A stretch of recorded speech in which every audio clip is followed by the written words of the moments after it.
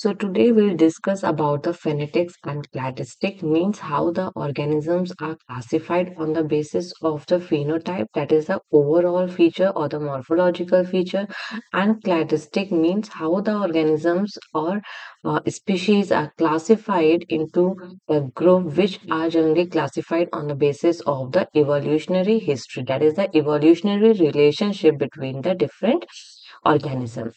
So, we'll discuss this in this lecture, but before that, let's first discuss about the classification or the classification method for the various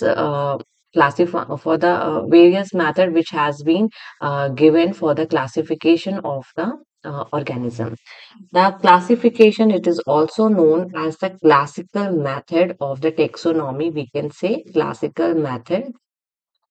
And what are generally the different classification which were used for the for the groupism or for the classification of the organism? The first one is the artificial system, and the second one is the natural system, and the third one is the phylogenetic system. Okay. These three are a different classification method which were used for the classifying the organism from time to time. The first classification was the artificial system. It was based on the few, or we can say the one or the few morphological observation.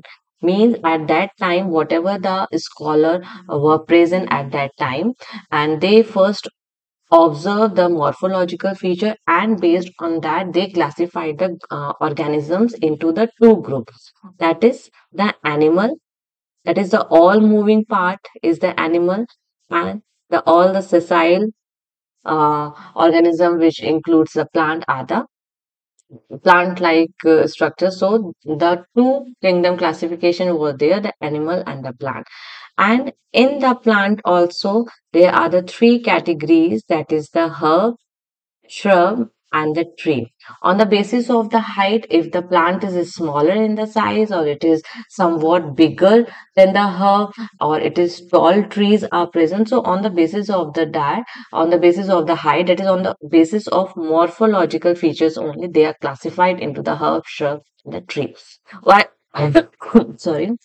While in the case of the animal are classified on the basis of the RBC, if RBC is present in them, or if RBC are absent in them.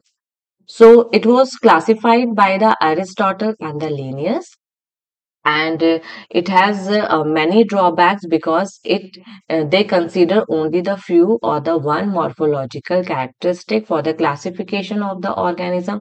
For example, they classified the all worm-like organisms into a group known as worm.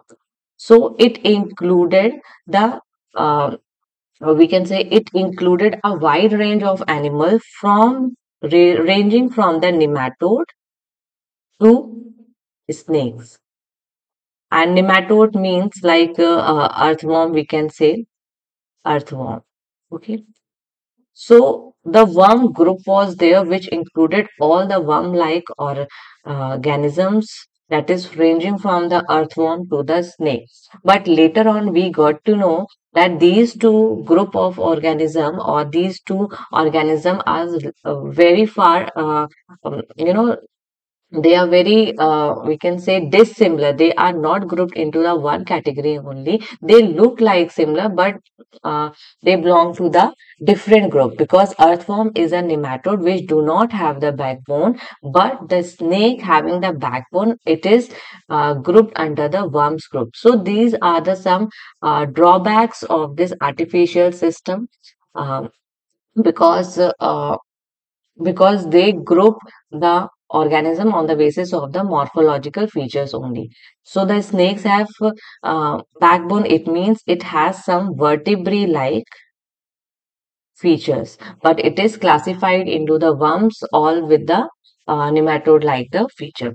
Also, the artificial system, what it did, it separated the two closely related species. For example, in the sky, the habitat the sky is the habitat, or we can say the air is the habitat, and where the bird is flying as well as the bat is flying. Okay, so both of these species are flying on the sky. So they consider it under the one group of organisms since both are flying. But we know that bat is a mammal which belong to the different group while bird belongs to the bird group. So in this way they separated the two closely related species. Like in the case of the water, the fish or the water body, the fish is present and also the whale is present, and they classified it into the one group, that is the whale are also considered as the fish in the artificial system. But we know that whale is a mammal and also bat is a mammal. So they used to separate the two closely related species. This is the major drawback of this artificial system. Okay, the natural system were then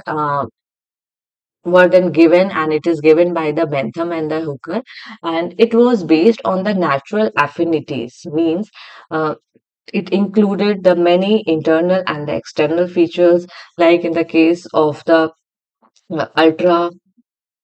ultra structure, we can say the anatomy, the embryology, okay, the phytochemistry, morphology. Means on the basis of all the features the organisms are classified. But here also it did not consider the evolution. Okay, so means it did not follow the evolutionary relationship. That is why they placed the plant in the wrong order. They only consider the natural affinities, whatever the internal and the external feature of the organism can be. Okay, and the third one is the phylogenetic system, and it is given by the Angler and the Planter, and it is based on the evolutionary relationship. Means how the organisms have been evolved from the ancestor and how they are related to each other. So this classification system is known till date, and it is one of the very important uh, classification system which is used to classify the organism based on their evolutionary history. And we got to know from where and how the organism